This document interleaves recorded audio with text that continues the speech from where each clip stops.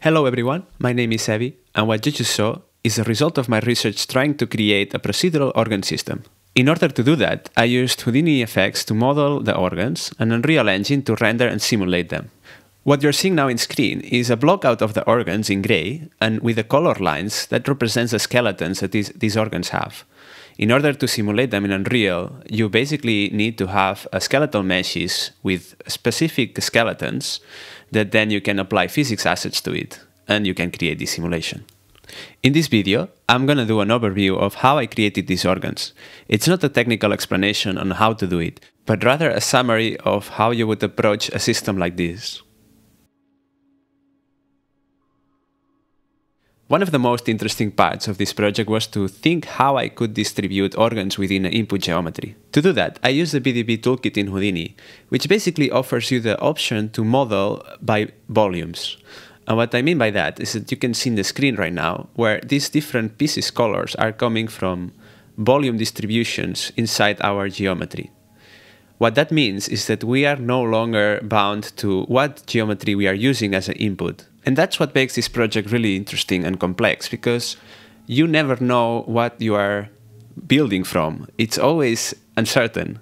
And this uncertainty, as you see in the screen, it creates different shapes by different inputs. So we never know how our organs will look. Through trial and error, I arrived to this distribution, which I called clusters. And basically it's using a combination of noises and volumes that together create a very organic shape-like pieces. And these organic distributions are completely randomized and procedural. And what that means is that it doesn't matter again what input I'm using, I'm getting a very interesting distribution of what would be places for organs. What's actually happening is that we get this input geometry and we convert it to a volume.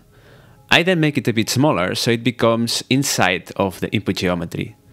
With this node that I called cluster pieces, I'm distributing different groups of geometries inside the volume. And what that means is that it gives me the leverage of selecting how many groups I would like to have within the volume.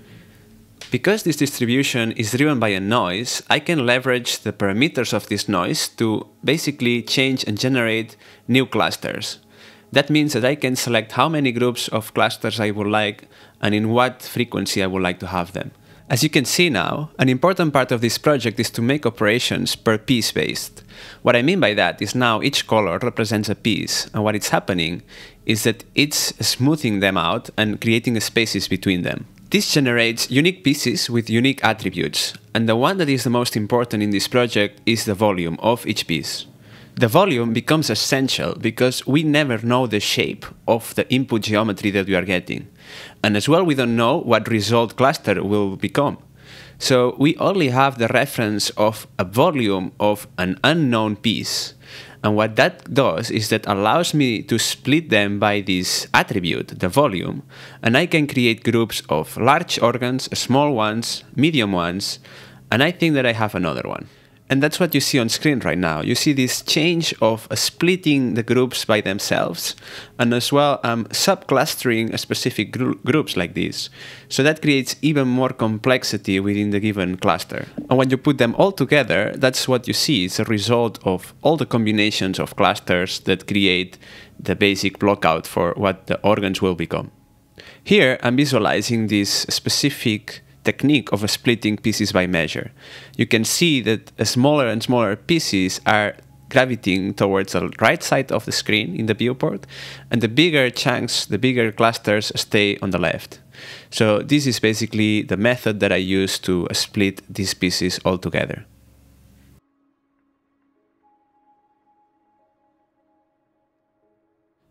Once the clusters are created, you are left with a lot of pieces.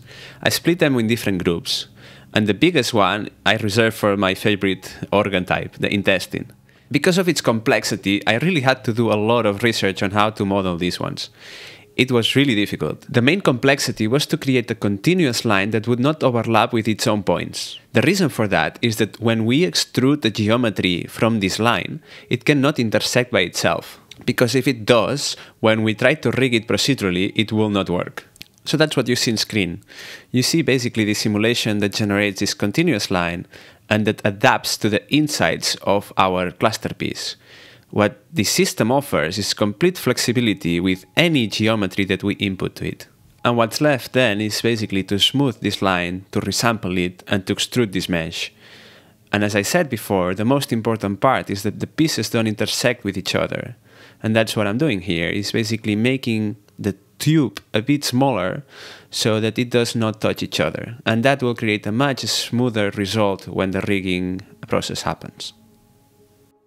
For the group of the big pieces, I used a different technique. I also converted them to volumes, and I added some noises to create textures into these shapes. These textures are completely randomized, and I just liked how they looked. I created some sort of a striped style texture, and it created a really interesting look for the big pieces to have. And again, this is achieved by using different noises that Houdini offers you in order to create these shapes and textures.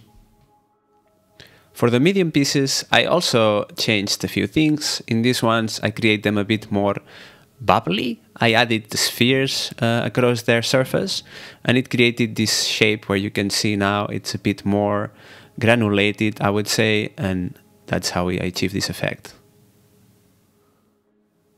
And for the latter, these are basically the smallest pieces that are left in the project.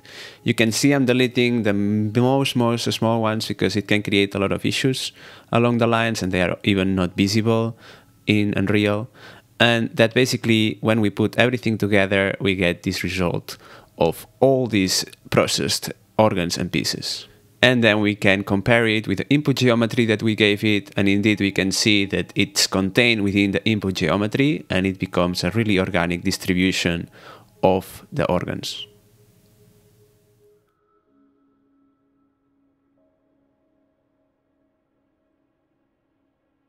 Once we have all these pieces, what's left to do is to dynamically rig it, right?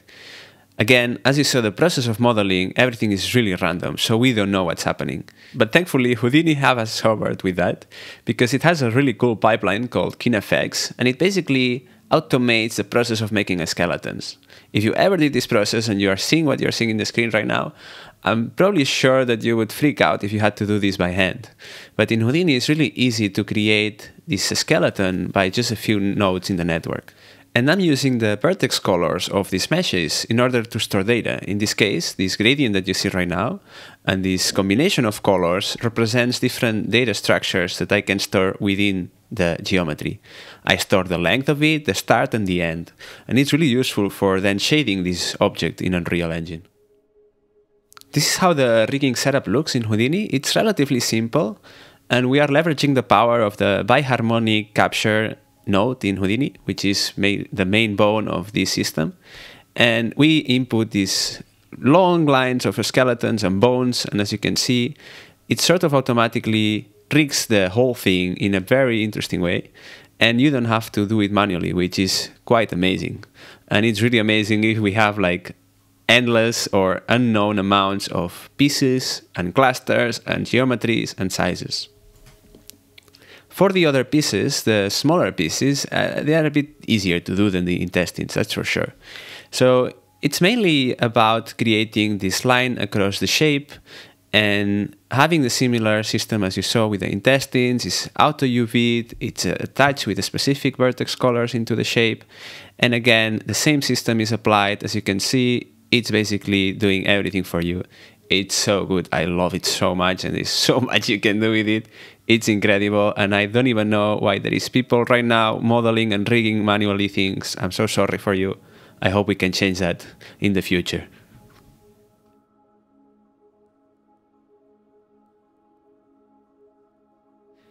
And the last step is, of course, exporting all these meshes and skeletal meshes to Unreal or any engine that you would like. And to do that, I use the tops of Houdini, which are some sort of pipeline where you can automate and create quantities really fast. So it was really easy to export these organs in a batch way, where I didn't have to do manually for each specific piece for all these unknown pieces that I had for each model.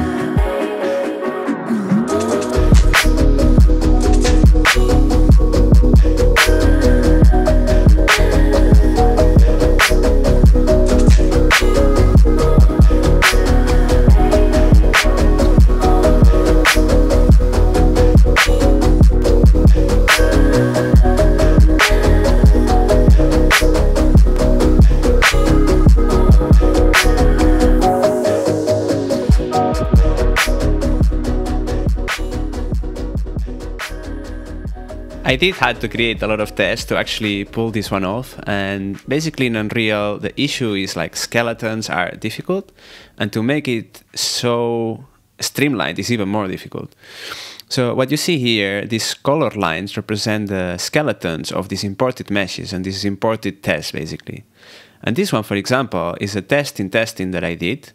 And this is the issue I talked about before, where the intersection between the mesh itself creates issues when simulating the organs trying to move, right? Because it sort of goes along. And in this one, for example, is different because the meshes are not intersecting with each other, which creates a much more smoother result. For the simulation part, what's actually happening is that in each bone, Unreal is applying something that is called a physics asset. And it's basically a collection of capsules or objects that are primitive meshes that you can apply to these bones. And what that does is that when you apply physics to it, it basically simulates the interaction of these capsules using the mesh that we have as an input in order to create the simulation. And now you can see here is the same for the intestines. The only difference is that instead of like the example, this one just has a lot more bones into it.